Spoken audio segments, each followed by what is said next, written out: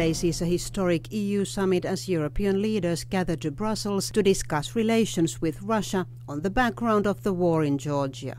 On the eve of the summit, it seemed unlikely that the EU would go beyond words against Russia. Majority of the member states oppose sanctions. On Monday, aid to Georgia is also discussed. The European institutions all resume full speed this week after the summer break. The European Parliament convenes for a plenary session which takes place in Brussels due to the collapse of the ceiling of the hemicycle in Strasbourg.